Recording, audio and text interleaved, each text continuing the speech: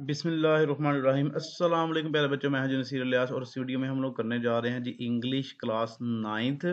और इसके हमारे पास मोस्ट इम्पोर्टेंट जो MCQ ना वो करवाएंगे। ये इसकी मैं आपको 2 फाइल्स करवाऊंगा। एक तो ये है हमारे पास, और इसके अंदर आपके ओवरऑल सारे ही आ जाएंगे। 4 किस्म के MCQs आपको आते हैं। ये करेक्ट फॉर्म ऑफ वर्ब है, फिर स्पेलिंग वाले आते हैं, फिर सिनोनिम्स वाले आते हैं, उसके बाद फिर ग्रामर एंड कंपोजिशन के आते हैं। तो चारों ही इसी फाइल में आपको मिल जाएंगे। एक ही फाइल आप तैयार करेंगे, आपके MCQs तैयार हो जाएंगे। उसके बाद दूसरी ये है, ये 5 मॉडल पेपर मैंने तैयार किए हैं आपके लिए स्पेशल। और इसको भी करने के बाद इंशाल्लाह उम्मीद है कि कसर नहीं रहेगी। आपके MCQ जो है ना वो इनमें से ही उम्मीद है मुझे पूरी कि इनमें से आपको आ जाएंगे। तो आइए जी करते हैं शुरू। अगर वीडियो शुरू करने से पहले अगर आपने अभी तक चैनल को सब्सक्राइब नहीं किया तो चैनल को सब्सक्राइब करें, इसका बेल आइकॉन ऑन करें, क्योंकि नेक्स्ट हर सब्जेक्ट की वीडियोस आ रही हैं आपके लिए। तो 10 क्लास की ऑलरेडी अपलोड हो चुकी हैं।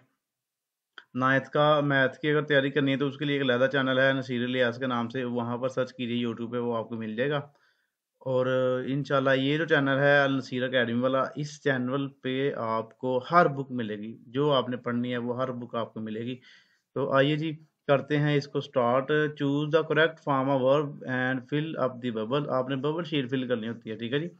तो यानी कि ये हमारे पास पहला है जी, media dash a very constructive role for the society. तो जब भी ही शीट हो या सिंगल वर्ड हो, उसके साथ प्लेज एस वाली फॉर्म लगती है। मैं थोड़ा सा थोड़ा थोड़ा एक्सप्लेन करता जाऊंगा। ये होगा प्लेज, मीडिया सिंगल है इसलिए प्लेज आएगा। Good students always dash hard. Students ज्यादा है ना, इसलिए ये हमारे पास आएगा जी वर्क। इसमें एस वाली फॉर्म नहीं आएगी। It dash in winter, it rains, he sheet के साथ एस वाली फॉर्म लगेगी। उसके बाद they dash to sleep at night, दे गो, अब इसमें एस वाली फॉर्म नहीं आएगी, दे go to sleep. The earth dash around the sun, the earth revolves. अर्थ क्योंकि दुनिया में एक ही है जमीन, तो इसलिए इसके साथ क्या आएगा जी, रिवॉल्व्स आएगा। इसी तरह और भी जो चीजें हैं जो दुनिया में सिर्फ सिंगल सिंगल ही हैं, उनके साथ आपकी एस वाली फॉर्म लगेगी, ये याद रखिएगा हमेशा। Do you dash to school every day, do के बाद ही हमेशा फर्स्ट फॉर्म लगती है, डू ये वाली। गो आएगा। उसके बाद she dash her cat very much, she के साथ लव्स आएगा, SES वाली इसमें हमारे पास फॉर्म लगेगी। उसके बाद next ji, the sun dash in the waste, the sun sets in the waste. अभी मैंने बताया सन वगैरह और अर्थ वगैरह के साथ एस वाली फॉर्म लगती है। The sun dash in the east rises, rises होगा, इसमें भी एस वाली है। ही dash newspaper for living, he sales, ही के साथ एस वाली फॉर्म। आई डू नॉट के बाद भी टेक आएगा, फिक्रा पढ़ने की जरूरत नहीं है, डायरेक्ट ही आ जाएगा। She dash friend at present, अब ये प्रेजेंट की बात कर रहा है, अभी काम जारी है। तो जब कोई काम जारी हो उसमें इज एम आर यूज होता है और ING फॉर्म होती है, तो शी के साथ इज लगता है, इज लगता है। सिंगल चीज के साथ इज, ज्यादा चीज के साथ आर, और आई के साथ एम लगता है। He is dash back next week, वो अगले हफ्ते वापस आ रहा है, तो ही इज कमिंग बैक, ठीक है जी। The baby dash for milk no is crying, अभी यानी कि काम जारी है तो इज क्राइंग आएगा। D she dash for London tomorrow, तो ये शी इज लीविंग, जिनके भी काम खत्म नहीं हुआ, काम चल रहा है। तो उसके बाद 16 में जी, it dash at present, it is raining, it is raining अभी काम हो रहा है, ये भी चल रहा है, तो it is raining at present. उसके बाद नेक्स्ट पेज पे चलते हैं जी, 17। Shahida dash a sad song today, Shahida is singing, तो ये भी मौजूदा काम होना है इसलिए। I already dash the letter है पोस्टेड, जब ऑलरेडी का वर्ड होगा तो इसका मतलब है काम कंप्लीट हो चुका है, तो हैव और हैज आएगा, और साथ थर्ड फॉर्म यूज होती है इनकी। I have dash from him, have के बाद थर्ड फॉर्म होनी है, हर्ड। शी हैज, ये भी सेंट, सेंट। आई ऑलरेडी, इसमें भी हैव टेकन, हैव और टेकन की थर्ड फॉर्म आती है। ऑलरेडी फिर आ गया, फिर हैव टेकन, हैव डन आएगा। उसके बाद यू डैश सिंस मॉर्निंग, जब भी सिंस फॉर का वर्ड यूज होगा, हैव बीन वाली फॉर्म यूज करनी है आपने, तो हैव बीन रस्टिंग, इस यू के साथ हैव आता है, ये बड़े आसान है। शी देखिए सिंस आ गया, शी है तो हैज बीन स्लीपिंग होगा। I dash her for 2 hours, ये भी 2 hours का जिक्र आ गया। सिंस या फॉर का जिक्र होगा तो हैज बीन वाली फॉर्म लगेगी, लेकिन आई के साथ हैव लगेगा, हैव बीन वाली फॉर्म आ गई। How long you dash hair, how long have you been there, you है तो हैव बीन वाली फॉर्म लगेगी। The books dash on the table for weeks have been lying for weeks, कई हफ्तों से, तो फॉर आ गया तो बुक्स ज्यादा इसलिए हैव बीन आया।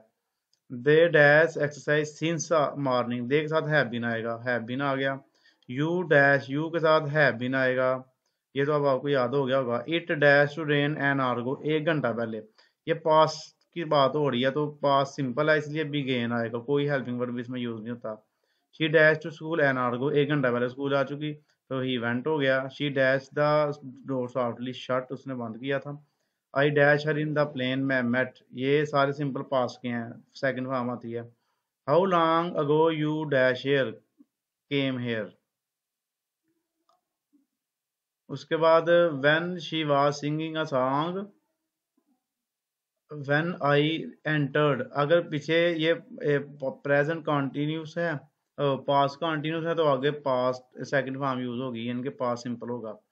They have dash in the house, have के बाद तीसरी form lived. They dash to school when the storm came, they were going to school when the storm, ये ऊपर वाला फिक्र है, उसमें ये वाला उसने छोड़ा हुआ है, ये लगाया हुआ था, अब इसमें ये उसने लगा दिया, ये वाला छोड़ दिया वर गोइंग वाला, तो वही आएगा। She was is M R, और वाज वर्ड के बाद आई एन जी फॉर्म आती है, doing. I dash T when the door bell ring, I was making, देखा ना, आई इसे इधर इधर सेकंड फॉर्म है, पीछे वाज वर्ड और I N G form use होगी। Dash she dash her home task was doing, ठीक है जी। उसके बाद नेक्स्ट चलते हैं जी 41 पे। I dash my homework for 2 hours when my friend came, I had been doing, I had been doing, फार आ गया ना तो हैड भी नहीं आएगा, ये पास की बात हो रही है इसलिए। They dash there meal before the guest arrive, had taken. I had dash the house before it started raining, left, I have left the house. I dash the book when the bell ring, I had read it dash since last night, had been, last night का जिक्र है तो had been आएगा इसमें, had पास के लिए use होता है। ही डैश हेयर सिंस 1970, तो ये भी हैड भी नहीं आएगा, पुरानी बात हो रही है।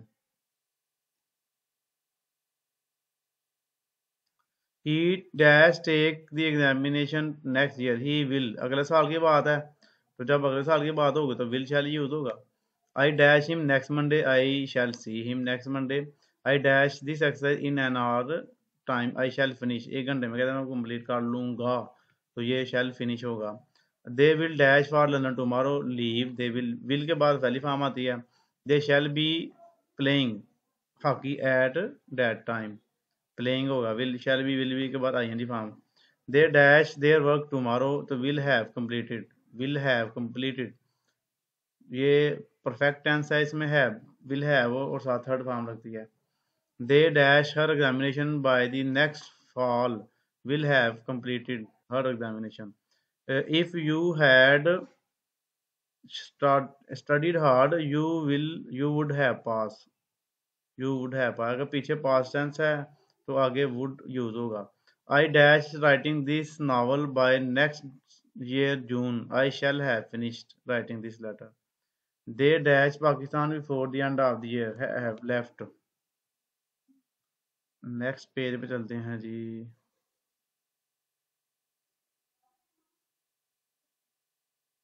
I dash this motor bike only a month ago, bot. She dash English no, is speaking, अभी की बात हो रही है तो इज एम आर होता है, is speaking.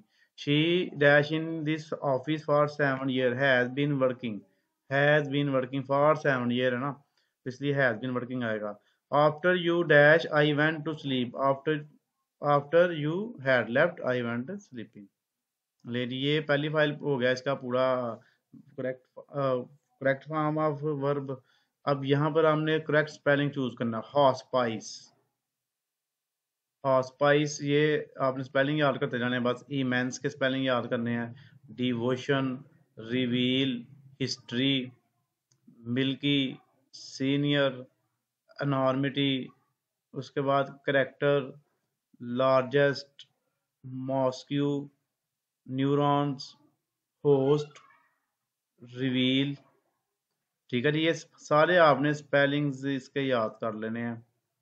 Destroy, player, courage, protection, crater, situated, frozen, कुरेटिव, hospice हो गया, न्यूरोलॉजी, पेंसिव, डिजाइन और फ्लेक, इन्फ्यूरिएटेड। उसके बाद जी नेक्स्ट पेज करते हैं इसका आगे। इम्बॉडीमेंट, ये स्पेलिंग आपने सही तरह याद कर लेनी है, आपको चैप्टर में से कहीं से भी आ सकता है। क्वीर, इंटीरियर, उसके बाद ग्रेटिट्यूड, इंटीरियर हो गया, फिर डोरमेंट, डिवेस्टेटिंग, ये डोरमेंट दोनों से ही है, एक ए वाला एक ई वाला है। अब ये चेक कर लेना गूगल से कौन सा सही है। अपॉइंटेड, उसके बाद मेडिटेशन,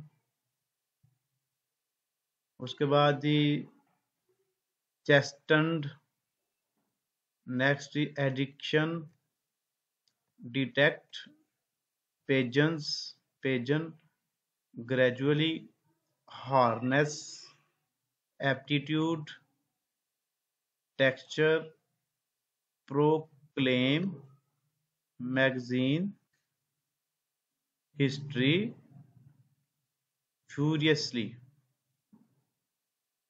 ले जी, ये भी पूरे हो गए। उसके बाद आपने जी choose the correct meaning of the underline word and fill up the bubble. Correct meaning बताना आपने। जैसे मैं पूरी लाइन नहीं पढ़ूंगा, मैं वर्ड्स मीनिंग बस पता था। विंडिकेट का मतलब होता है रिवेंज, बदला लेना। इन्फ्यूरिएटेड, गुस्से में आना। इन इंग्रेव, इनरेग्ड, इनरेग्ड जो है ना गुस्से में आना, तैश में आ जाना। मोरल, सेल्फ स्टीम, ठीक है। उसके बाद क्वायर, क्वायर, इसका मतलब है to take slightly. Peeping yet twittering, इसका मतलब है, ये वो हैं सिनोनिम्स, ऐसे वर्ड होते हैं जिनके सेम सेम मीनिंग होते हैं, तो ये सेम सेम मीनिंग वाले हैं। We are a nation, he affirmed, he said एम्पैथिकली। Devotion mean loyalty. Straight fees में फर्मेंस, रेजोल्यूट, पक्का यानी कि। वायलेंटली, फोर्सफुली, जोर से। इंस्पायर्ड, इंस्पायर होता है मुतासर करना, मोटिवेट करना। उसके बाद supervise means administer. Demonstrate means ज़ाहिर करना, शो। फिल्टर होता है साफ करना, सेपरेट होना। उसके बाद अपेरेंटली, इट अपेयर, ज़ाहिर होना। एस्केप, बचना, स्कॉट फ्री हो गया। टेक्सचर का होता है स्ट्रक्चर, ढांचा। रोल होता है जो रोल हम पे करते हैं, फंक्शन का, किरदार। उसके बाद एस्टोनिश्ड, हैरान करना, सरप्राइज। ये बड़ा आसान है। फ्यूरियसली, फ्यूरियसली, एंगरली यानी कि गुस्से से। मैनीफोल्ड, वेरियस, कई किस्म के। सेल्फ स्टीम, ऑनर, इज्जत। डिस्टर्ब्ड, तंग करना, मतलब डिस्टर्ब हो गया। फ्लुएंसी, एलोक्वेंस, मतलब के एक होती है फ्लुएंसी यानी कि एलोक्वेंस, फसाहत व बुलागत जिसे हम कहते हैं। एंटरटेन होता है इंजॉय करना, अम्यूज होना, खुश होना। अफ्रेड होता है डरना, सैकर्ड, डरना। ग्रेजुअली, आहिस्ता आहिस्ता। स्टेडली, आहिस्ता आहिस्ता। पैजन्स होते हैं नॉन मुस्लिम। डिसबिलीवर भी हो सकता है, नॉन मुस्लिम भी हो सकता है। इंटेग्रल, एसेंशियल, ज़रूरी। प्रीलियस, डेंजरस। नमोरियस, मैनी, बहुत ज़्यादा। सुप्रीम, अच्छी, मतलब सबसे ऊपर वाली, टॉप हो गई। उसके बाद 32वां जी word dunes means Sandy healed. Dunes का मतलब होता है सैंड, रेत के टीले। उसके बाद अडोर्न्ड होता है डेकोरेट करना। नेक्स्ट डेलिकेट का मतलब है सेंसिटिव। उसके बाद रिहेबिलिटेशन में होता है रिकवर करना। द वर्ड स्पिरिट मीन्स एंथ्यूसिज्म, एंथ्यूसिज्म मतलब जज्बा। इंस्टेंटली मतलब होता है फौरी तौर पे, इमीडिएटली। रिमार्केबल होता है यादगार, स्पेशल, गुड। जैकंड्स, हैप्पी। जैकंड्स कहते हैं हैप्पी, खुश। उसके बाद सीरियस इशू, इशू का मतलब होता है चैलेंज। एलिमिनेट होता है खत्म करना। रोल आउट, रिक्रूट एम्प्लॉय नौकरी देना। स्ट्रॉन्ग फेथ पक्का इरादा, फर्म फेथ। फेस होता है चेहरा, कॉप विद मतलब फेस चेहरा नहीं, सामना करना, इसका इधर इस हिसाब से इधर इसका ये मतलब है।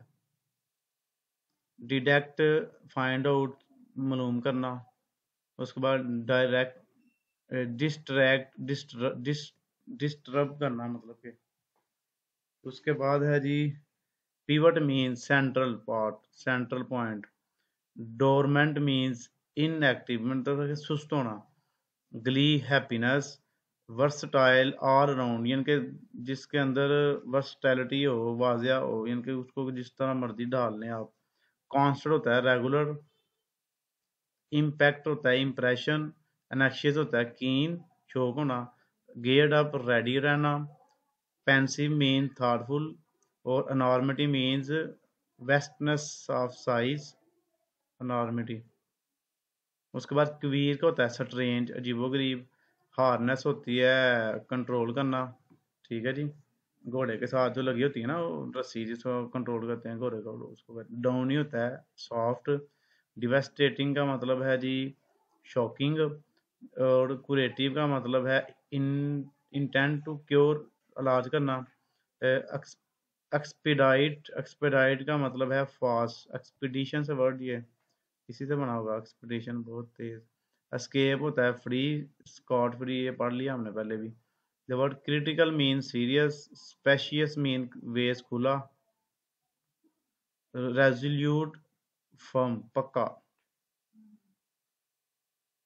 Verge means as. उसके बाद रिवील का मतलब है शो करना। एब्सोल्यूट का मतलब है कंप्लीट। और अपोजिट बताना, सेटिस्फाइड का अपोजिट बनाना डिससेटिस्फाइड। लो जी आखिरी रह गया हमारे पास ये choose the correct option according to grammar and fill up the bubble. ये बच्चों को सबसे ज़्यादा मुश्किल लगता है, ठीक है जी। इसको करते हैं ज़रा, इसमें कुछ चीज़ें रटा मार लेने, कुछ आप ऐसे ही इसको समझ लेना। Choose the correct adjective. Afaq Ahmad was a dash writer, famous. इसमें यही चूज करता है, इसका चीज़ सूट करता है। This is very dash seminar, informative, ज़्यादा इंफॉर्मेटिव ही होगा। My mother becomes dash if I get home anxious. I get home late. परेशान हो जाती हैं। Who is dash for this chaos responsible? इस तबाही का कौन जिम्मेदार है? The Rasul सल्लल्लाहु अलैहि वसल्लम migrated from Mecca to Medina. ये preposition है। ये आपकी from preposition है। If he work hard, he will win the competition. It is an dash sentence conditional। अगर वो ये करेगा तो वो हो जाएगा, तेरा कंडीशन है। कैन यू स्विम, एबिलिटी, ये एबिलिटी है कैन का मतलब। We art to help him, the underline word is art to होता है मॉरल ऑब्लिगेशन, हमें उनकी मदद करनी चाहिए। What a beautiful painting, exclamatory, ये एक्सक्लेमेटरी साइन है ना, इसकी निशानी ये है कि एक्सक्लेमेटरी सेंटेंस है ये। Teach him to learn, this is an dash sentence, imperative, हुक्म दिया जा रहा है ना, हुक्म दिया जा रहा हो, नसीहत की जा रहा हो, ये इम्पेरेटिव होते हैं। दिस इज माई बुक, ये है जी पोसेसिव प्रोनाउन। माए जो है वो फिर दोबारा सब्जेक्ट की तरफ इशारा करता है, मतलब ये मलकियत को ज़ाहिर करता है। मलकियत को जब जो भी वर्ड ज़ाहिर करेंगे ये क्या होंगे, पोसेसिव प्रोनाउन होंगे। Salman is absent, he is personal pronoun है, ये पर्सन के नेम है ना, बंदे का नाम है ये, इसलिए। सम और सम जो है ना ये इनडेफिनेट है प्रोनाउन, इसका मतलब पता नहीं कितना है, सम का मतलब, इसलिए इनडेफिनेट है ये। उसके बाद जी ये आ गया 14।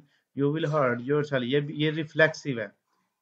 योर सेल्फ का मतलब है कि यू की तरफ इशारा कर रहा है, तो ये रिफ्लेक्स कर रहा है, जैसे आप शीशे में करें तो वो अपना ही दिखाता है, तो ये भी अक्स दिखा रहा है यू का। No buddy can was there to rescue the child, the underline word, ये जो नो बॉडी है ना ये क्या है जी, ये भी इंडेफिनेट है, इंडेफिनेट प्रोनाउन है। वेलर इज एन, वेलर क्या है जी, एब्स्ट्रैक्ट प्रोनाउन है जो बस जाहिर होता है, हम महसूस कर सकते हैं। पेशेंस, ये सब्र इसका मतलब है, ये भी एब्स्ट्रैक्ट नाउन है। ब्रेवरी भी एब्स्ट्रैक्ट नाउन है। बहादुरी जो हम देख सकते हैं, महसूस कर सकते हैं, छू नहीं सकते। ही begin knocking dash the door violently at the door, ये प्रेपोजिशन है। she gave dash all the money to the poor, she gave away, ये प्रेपोजिशन है, ये भी give away। wait till I return, till before नहीं होगा, till ही आएगा। we are studying dash English, our English and English, the English, none of these, कुछ भी नहीं आएगा इसका। the higher you go the dash cooler it is, the cooler it is, ठीक है जी। the dog is dash faithful animal, or faithful animal है। how could the night is, this is an exclamatory sentence, आगे exclamatory sign लगा हुआ है ना। how cold the night is, I dash you to ride my bike if you like, will give, I will give you the ride my bike if you like। his heart is red and red loose, ये metaphor है। her eyes winkle like stars, ये smile हो गया जी। Next हमारे पास है she was as busy as smile, ये भी smile है। I know the woman dash whose child was not hurt, whose हो गया। This is the girl dash stood first in the class, who. Saqib is living dash at Friday at noon, living on Friday. Her life would always be a beacon of light, beacon of. You dash B punctual, you must be punctual. उसके बाद next आ जाइए जी। Next है जी the boy laughs loudly, laughs का क्या है जी, इन transitive word है, इसके साथ सब जो है ना ऑब्जेक्ट की जरूरत नहीं होती। His house dash the underline word is an example of, his होगा metaphor. Candle flame dance in the dark, personification है ये जी।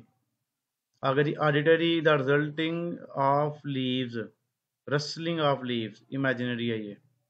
कलेक्टिव नाउन इसमें से क्या है जी, जो क्राउड जो है ये ग्रुप की शक्ल में होगा वो कलेक्टिव नाउन कहलाता है। Team is A N noun, collective noun, team भी जो कलेक्टिव नाउन है। Heavy iron chain hang in the upper part of the court entrance on the western side, the एंटेनियम of word underline, heavy का मतलब होगा light. The injured player, the injured, the word underline word is, क्या है जी, injured, third form लगी है, past participle है। Next आ जाइए जी ये 43 पे, laughing lady, laughing lady present participle है, आईएनजी फॉर्म को प्रेजेंट पार्टिसिपल कहते हैं। क्रैक्ड, क्रैक्ड कहते हैं जी, थर्ड फॉर्म है, ये पास पार्टिसिपल है। ब्यूटीफुल है जी मैनिंग, ये मैनर है। Underworld word is a beautiful. She was singing at a concert last Sunday, ये टाइम का जिक्र हो रहा है जी। You are free to go to your mosque, infinitive। He made the people work, underline word, work जो है ये भी infinitive है। My favorite hobby is painting, ये gerund है, gerund। Carefully ये adverb है, जिसके अंदर डबल एल वाई होता है, ये adverb होते हैं। Quickly ये भी adverb है। With a smile on it, ये adjective phrase है। Swiftly ये adjective phrase। Avoid of blame, ये भी एडजेक्टिव फ्रेज है। Ali ran with great speed, ये एडवर्ब फ्रेज है। He is a man without a friend, adjective phrase. He tired hard, tried hard होगा। The underline word is adverb phrase. He is a man of sense, तो ये है क्या है जी, man of sense, ये adjective phrase है। Crowd का मतलब क्या है, ये कलेक्टिव नाउन है। The dog set beside his master, beside होगा ये प्रोनाउन, ये प्रेपोजिशन है। He spoke very loudly, loud ये मैनर है। वी वॉच हिम गो, गो जो है ये इन्फिनिटिव है। He is fond of cooking, ये जेरंड है। The shoe is pressing on my to, ये प्रेपोजिशन फ्रेज है। जो प्रेपोजिशन से शुरू होती है ना उसको प्रेपोजिशन फ्रेज कहते हैं। ये ऑन से शुरू हो रही है, जो ऑन है ना ये क्या है जी, प्रेपोजिशन है। I have work which I must do, adjective class. Most of us take life to for granted, ये है जी compound sentence. He is rich yet he is not happy, ये है जी compound sentence. I call him but he gave me know answer, ये है जी compound sentence. But आ गया बीच में। Open the door, ये है जी इम्पेरेटिव, हुक्म दिया जाएगा जिसमें वो इम्पेरेटिव होगा। उसके बाद है जी night came on and groom grieve dark, ये क्या है जी कंपाउंड सेंटेंस है। Which are the following is a phrase, it is of no use, ये है जी। बिसाइड द अनगैदर्ड राइस ही ले, प्रेपोजिशन फ्रेज है ये, बिसाइड प्रेपोजिशन है। उसके बाद विच को क्या कहते हैं जी, रिलेटिव प्रोनाउन है, दो को मिला रहा है आपस में। नेक्स्ट हमारे पास है हु, ये भी रिलेटिव प्रोनाउन है, दो फिक्रों का आपस में मिलाता है। Why do not you go along with your brother, with preposition है। वाई ही मे लेटर, ये जी एडवर्ब फ्रेज है। ही came after night and had fallen, ये टाइम का जिक्र है यहाँ पे। I am glad that you like it, ये है जी रीजन, आ गया हमारे पास रीजन। उसके बाद जी आ जाइए, ही लाफ्ड, ये है intransitive word. You must be punctual, ये है जी adverb. He is sitting beside me, preposition है बिसाइड जो होता है। He will appear before the जज, अपीयर भी प्रेपोजिशन है।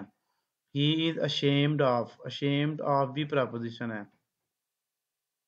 नेक्स्ट जी देखिए, लास्ट पेज रह गया।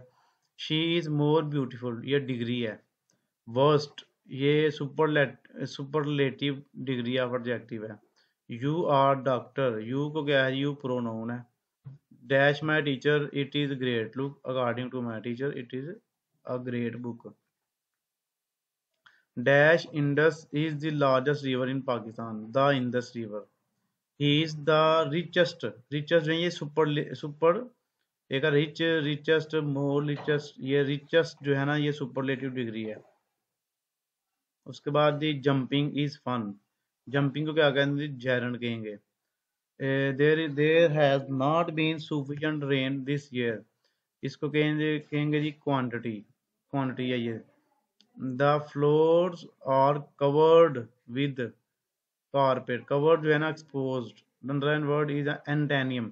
कवर्ड होता है बंद, छुपा कर रखना, एक्सपोज होता है बताना। ये एंटेनियम जो वर्ड है ये एक दूसरे का उल्ट होते हैं। हाउ हाई दिस माउंटेन, ये है जी एक्सक्लेमेटरी, आगे साइन भी एक्सक्लेमेटरी लगा हुआ है। उसके बाद he was very please that you have pass, adverbial clause is reason है ये। उसके बाद आप लोग आ जाइए जी, ये हमारे पास एक 5 मॉडल पेपर, इनको फटाफट कर लेते हैं। They always dash home come, back home late come. He dash in the sun for an hour, has been standing. उसके बाद they dash there breakfast after they had washed, they took. I hope it will have stopped. She dash her, she did her lesson in French. उसके बाद ये trackless है, travellers है, प्रोमुलगेशन है। उसके बाद प्रिजर्वेशन है। ये हो गया हमारे पास। और ये है जी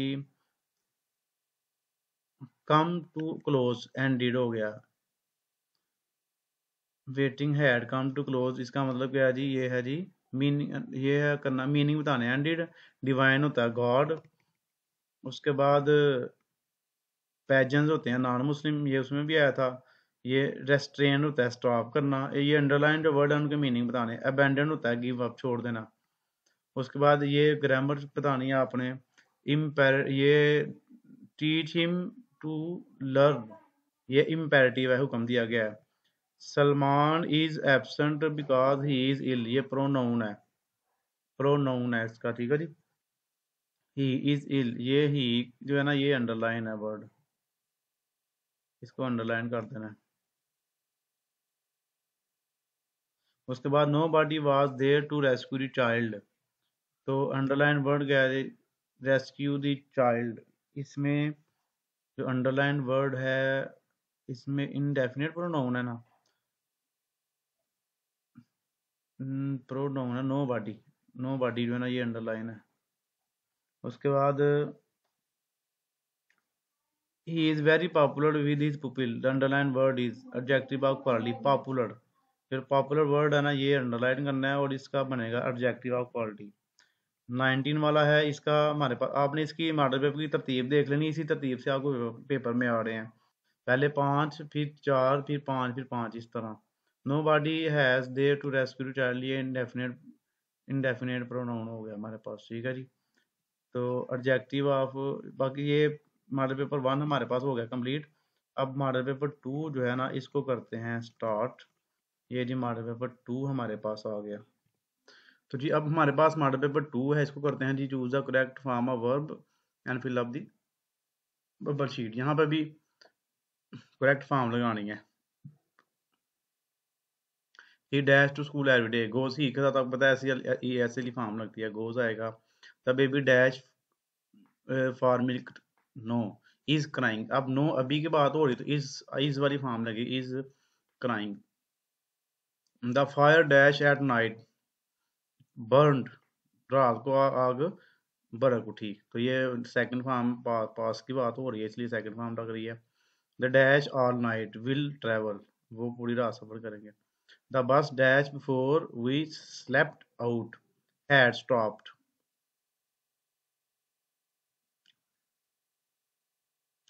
ये 4 आते हैं आपको correct spelling. Inclination, initially, application, experience, ये आपने याद कर लेना है बस स्पेलिंग, जो बाकी हैं उसको छोड़ दें, जो सही हैं वही इसके स्पेलिंग याद कर लें। उसके बाद 5 फिर आपको आने हैं सिनोनिम्स, वर्ड्स मीनिंग जो होते हैं। Patriotism means love for Motherland, wholeness mean integrity means wholeness, और sovereignty means supremacy. Safe guard का मतलब होता है हिफाजत करना, तो इसका मतलब नीचे से होगा प्रोटेक्ट होगा मेरे ख्याल से। डिफेंड, डिफेंड का मतलब भी हिफाजत करना ही है। सिनोनिम ऑफ फिडेलिटी, फिडेलिटी का मतलब है लॉयल्टी, लॉयल्टी। उसके बाद यहाँ पर आ रही है 15 पे, art is another subject which I am particularly interested. ये है जी विच वाला फिक्रा आ गया ना, ये कंपाउंड है, compound sentence. Know body, know body वाला तकरीबन आड़ है हर एक में। ये know body was there to rescue the child, तो अंडरलाइन वर्ड जो नो बॉडी इन्फिनिटिव है ये।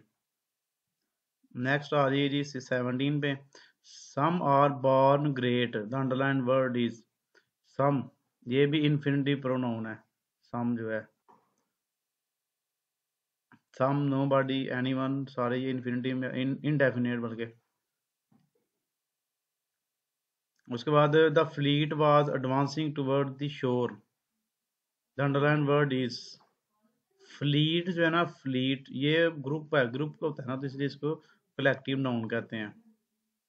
He received a prize and was promoted, ये एंड जो है ना ये कोऑर्डिनेट कंजक्शन है, दोनों को मिला रहा है दोनों फिक्रों को, इसलिए इसको कोऑर्डिनेट कंजक्शन कहते हैं। नेक्स्ट ये मॉडल पेपर 3 पे आ रही है, 5 आपको करवाने हैं। इसी तरह का पेपर आपको आएगा, इसी तरह के होंगे डिवीजन मार्क्स की, इसी तरह होगी 5 4 5 5। The earth dash around the सन, देखें ये वही आ गया, revolves. She dash French for over year has been learning, years का जब भी जिक्र आ जाएगा, फॉर का जिक्र आ जाएगा तो हैज बीन या हैव बीन आएगा, तो शी है तो हैज बीन आएगा। ही dash before the party begin, ये भी है तो उसके अंदर had left. The farmer dash the crop before it rain will have harvested, Shahida dash a sad song today is singing, ये सारे उसमें अभी हमने जो पढ़ी है ना फाइल, वो उसके अंदर है तो ये सारे। चूज द करेक्ट स्पेलिंग, ये अनैक्शियसली, पोलाइटली, ट्यूटोरियल और नॉलेज, इनके स्पेलिंग आपने याद कर लेने हैं चारों के। नेक्स्ट आ रही है जी अंडरलाइन वर्ड के मीनिंग बताने। एनैक्शियसली का मतलब है कीनली, गियर्ड अप का मतलब होता है रेडी रहना, इंटेग्रल होता है वाइटल, और एंटरटेन होता है अम्यूज करना, खुश करना एक दूसरे को। उसके बाद कंस्ट्रक्टिव का मतलब होता है पॉजिटिव। नेक्स्ट जी लास्ट पार्ट है इसका, ये choose the correct option, grammar है। माय जो है ये पोसेसिव प्रोनाउन है। उसके बाद सफिशिएंट है एडजेक्टिव ऑफ क्वांटिटी है। व्हाट अ ब्यूटीफुल पेंटिंग, ये देखिए पेंटिंग जो है इसके आगे एक्सक्लेमेटरी साइन है, ये एक्सक्लेमेटरी सेंटेंस है। योर सेल्फ जो है ये कौन सा जी, रिफ्लेक्सिव प्रोनाउन है। और उसके बाद स्मगलिंग को क्या कहते हैं जी, ये स्मगलिंग को जैरन कहते हैं। 4 वाले पे आ जाइए, model paper 4। She dash her cat very much loves, she के साथ लव्स वाली फॉर्म आएगी। हैव के बाद तीसरी फॉर्म आनी है scene.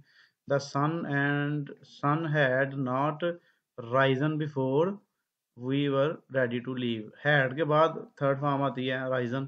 They dash their work tomorrow will complete, tomorrow जब भी होगा विल वाली फॉर्म लगेगी आपकी, फ्यूचर की बात कर रहा है। ही विल हैव के बाद third form will have left 20 minute को। Choose the correct spelling, spelling आ रही है जी अब। कंपेनियन, इमिग्रेशन, कोरिजियस और अरेंजमेंट, ये स्पेलिंग याद करने हैं आपने। अंडरलाइन वर्ड के मीनिंग बताने। डेलिकेट होता है सॉफ्ट, सेंसिटिव, नरम और मुलायम जिसे हम कहते हैं। इसका जी वायलेंटली, फोर्सफुली, और यहाँ पर इन्फ्यूरिएटेड, एक्सट्रीमली एंग्री, बहुत गुस्से में। अनसवरिंग, अनसवरिंग, फर्म एंड रेजोल्यूट। उसके बाद 14 वाला है जी माइग्रेटेड, मूव एंड सेटल, एक जगह छोड़ के दूसरी जगह जाके सेटल हो जाना। उसके बाद जी ग्रामर आ गई है। हाउ वुड आई नो, ये इंट्रोगेटिव है, सवाल पूछा जा रहा है ना, इंट्रोगेटिव सेंटेंस है। This incident tells about the generosity of तस्मा, the underline word is an. Generosity जो है ना एब्स्ट्रैक्ट नाउन है, क्योंकि ये नजर आती है लेकिन हम छू नहीं सकते इसको। उसके बाद she did not make a false statement, ये है जी फॉल्स, गुड, बेटर, ये जो चीज़ें होती हैं एडजेक्टिव में आती हैं। दी वर्ड पेशेंस मीन, ये भी एब्स्ट्रैक्ट है, ये भी हम देख नहीं सकते लेकिन हम महसूस करते हैं इसको, ये इसको हम पकड़ नहीं सकते, हाथ नहीं लगा सकते। बटालियन, बटालियन जो है ये कलेक्टिव नाउन है, इसके अंदर बटालियन के अंदर ज़ाहिर है ये फौजियों के लिए यूज होती है, पूरी पूरी बटालियन में कितने कितने ज़्यादा फौजी होते हैं, ये कलेक्टिव नाउन है। मॉडल पेपर 5 और इसका आखिरी मॉडल पेपर आ गया जी, इस पे प्रैक्टिस करें, ये बहुत मज़ेदार आपके मॉडल पेपर है। Ali dash me tomorrow will help me tomorrow, she dash since morning, since जब भी आ गया हैज बीन, शी का तो हैज बीन लगना है। She dash a letter 2 days ago received, पुरानी बात हो रही है, सेकंड फॉर्म आएगी। He had already posted, already के बाद भी आपने ईडी वाली फॉर्म लगानी है, पोस्टेड। आई शैल बी के बाद आई एन जी फॉर्म लगती है, रीडिंग। उसके बाद कंट्री, एनिमी, लीडरशिप, डाइवर्ट, ये याद कर लीजिए तीनों चारों। और उसके बाद अंडरलाइन वर्ड के मीनिंग बताने हैं आपने। अफर्म्ड, अफर्म का मीनिंग क्या है जी, सेड एम्पैथिकली। उसके बाद G strong belief, firm belief mean के मजबूत अकीदा। बिट एंड पीसीस, इसका बताना आपने। बिट एंड पीसीस का मतलब है डिसयूनाइटेड, तोड़ देना। पेड हीड, तवज्जो देना, अटेंडेड टू, इसका मतलब ये हो गया। उसके बाद हर्ड, हर्ड का मतलब होता है गला, यानी कि जानवरों का ग्रुप, हर्ड कहते हैं इसे, भेड़ बकरियों का रिवर कह रहे हैं, यहाँ ग्रुप ऑफ कैटल, यहाँ उसमें कह रही मवेशियों का एक ग्रुप। उसके बाद नेक्स्ट आ जाएगी, ये ग्रामर के हिसाब से इसको करना है। The heard was grazing in the field, तो हर्ड क्या है जी, कलेक्टिव नाउन है, हर्ड जो है कलेक्टिव नाउन के तौर पर यूज होता है, ग्रुप होता है ना इसमें। Today he slept less then he did yesterday, underline word less को क्या कहते हैं, कंपैरेटिव, कंपैरेटिव डिग्री है ये। Painting is a good fun, painting जो है ये जेरंड है, जेरंड। उसके बाद I like coffee but I do not like T, ये क्या है जी, कोऑर्डिनेटिंग कंजक्शन, ये दो सेंटेंस को जो मिलाते हैं ना उनको कोऑर्डिनेटिंग कंजक्शन कहते हैं। लास्ट पे है आई सून return home because I was upset, this is a complex sentence है ये जी, कॉम्प्लेक्स सेंटेंस।